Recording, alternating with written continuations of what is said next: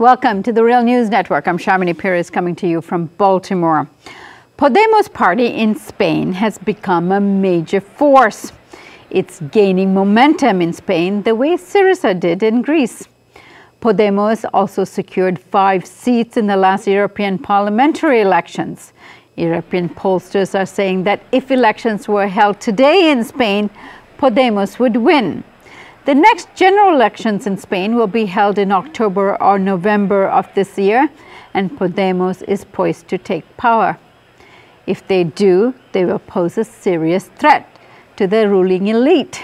As a result, our next guest writes, Spanish financial, economic, political, and media establishment are on the defensive and in panic, having passed laws that strengthen the repression. The heads of the major banks in Spain are particularly uneasy, says Vicente Navarro, who joins me in our studios in Baltimore. Vicente Navarro is professor of public policy at Johns Hopkins University in Baltimore and of the Pompeu Fabra University in Barcelona, Spain. He's director of the Johns Hopkins University, Pompeu Fabra University's Public Policy Center, also located in Barcelona. He's the author of the Spanish bestseller, Hey Alternativas. Good to have you with us. I'm very pleased to be here. So let's begin at the beginning, which is how did Podemos come to be? Who is Podemos? How did it rise to this level of power that they took 5 seats in the European Parliament? Well, it goes back to the transition from dictatorship to democracy in Spain. It happened in a situation in which the right wing, successors of the fascist party, controlled the state and all the major media in the country. It was very powerful. On the other side, the left, who have been the leading force of the democratic forces during the dictatorship, were very weak. They just came back from the exile, or they left the jail, they were in the clandestinity. Weak as a political form, but strong in the sense of popular movements. They wanted to get rid of the dictatorship. But it was not an equilibrium. The right wing was much more powerful than not the progressive forces led by the left. As a consequence, democracy was established. There was very limited. The democratic laws were very skewed in favor of conservative forces. For example, Salamanca, a conservative region, you need 30,000 votes to get to a member of the parliament. Barcelona, you get almost 200,000 to get a member of the parliament. Barcelona is an industrial city, center of the progressive forces in Spain. The same in Bilbao, the same in Madrid. So, in that sense, there was a very, very insufficient democracy. As a consequence, the welfare state, for example, was very underfunded. The conception of Spain was inherited from the fascist regime, a Jacobin state, center in Madrid, and everyone is a region of that. The new generations came up with the different values and fear, which played a very important role because the dictatorship was a very, very nasty one. For every political assassination that Mussolini did, Franco did 10,000. And even today, Spain is the second country after Cambodia with a larger number of people who have disappeared because of political reasons. So the fear was still in the street level. But the new generations broke with that. And they just said, enough, we want democracy. And in that sense, the demand for democracy was a revolutionary demand in Spain, because democracy was very limited. So the Indignados movement was the first symptom of that. So people went out to the street and said, enough, we want authentic democracy. Democracia real, real democracy. And in that sense, they knew that the political system was not representative. The famous phrase, they do not represent us, none not represent them. They were not anti-political parties. They were pro-democracy, but didn't feel those parties were representing their interests. And they were calling for other forms of democracy besides representative democracy. They asked for direct form of democracy and so on. What is it that the Spanish people knew that others didn't, in the sense that most people are content with representative democracy, but obviously here they're calling for a participatory democracy? Because it was not resolving their problems. I think that when the crisis came up in 2007, it appeared quite clearly that the political parties were, the two major political parties were instrument of large financial and economic interests. So the instrumentalization of the state by these big financing always play a very important role in Spain. The banking has played a major role. So in that respect, it appears quite clearly that the parties were implementing policies. They didn't have any popular mandate. The austerity policies of cutting social expenditures, reducing health services, reducing education, labor reforms that caused a big decline of salaries, unemployment increase. All that was done without any popular mandate. It was not in the electoral platform of those parties. So the state started losing any legitimacy. So that is where... So these policies of austerity measures that were talked about at the G20 level, implemented, really began with Zapatero, not the current government. Absolutely, absolutely. When that happened in 2007... Which is a socialist government. Absolutely, absolutely. That is why it lost all the goodwill it had building up, because prior to that period, they were responsible for some of the developments of the welfare state. Didn't go as far as they should have, but still, it's true that according to the social democratic tradition in Europe, they created the National Health Service, they increased social expenditures. But that changed. When the crisis came up, the way how to respond to that crisis was the same than any other conservative or liberal party, what in Europe is called the neoliberal policies. Cuts, austerity, and lowering wages. It's an attack to labor. And that is why, in that respect, indignados mobilized calling for democracy. And the parties were not responding to them.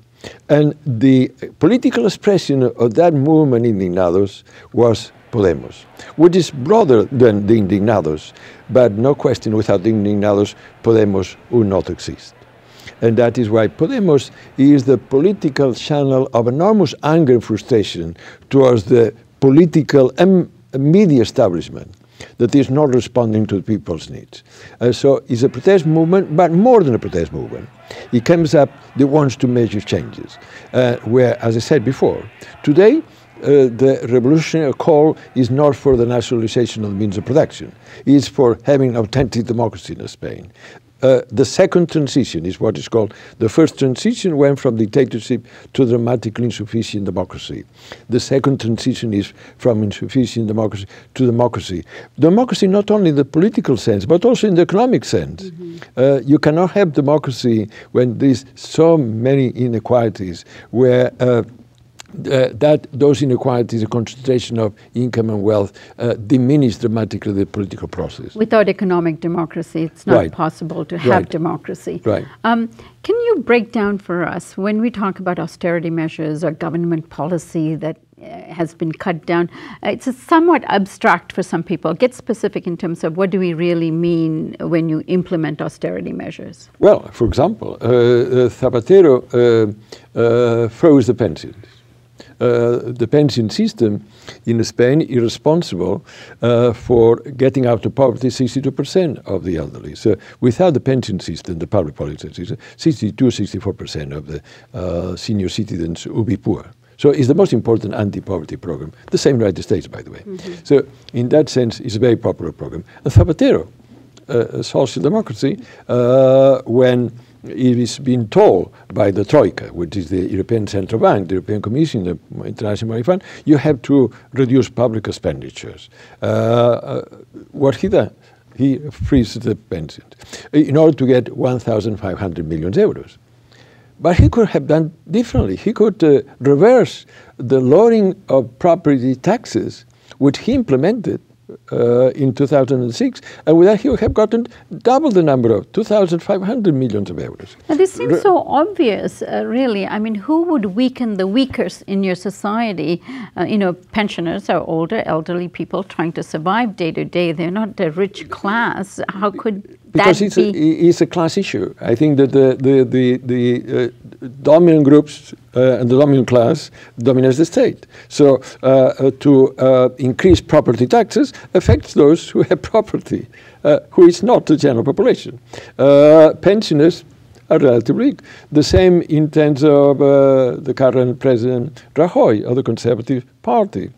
He cut $6,000 million for the National Health Service. That is a frontal attack to the National Health Services. Why he does that? He could have gotten far more money by reversing the lowering of taxes or capital taxes. So for those large enterprises that have under $40 million as part of their activity, which represents less than 1% of all the large enterprises in Spain. So, but this group is very powerful. I speak about Xerox, Google, Telefonica.